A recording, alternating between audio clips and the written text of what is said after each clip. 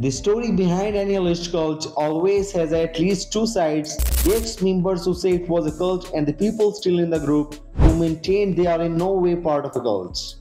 Robert Sheen, the founding pastor of Los Angeles-based Shekinah Church, has maintained that he's just trying to bring his flocks closer to God, and that his 7 million films is simply a talent management company.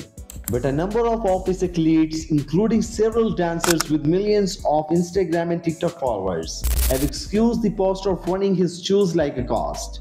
They are allowed he has been cut ties with family and manipulated them, emotionally, spiritually, finally, then keep them under his thumb.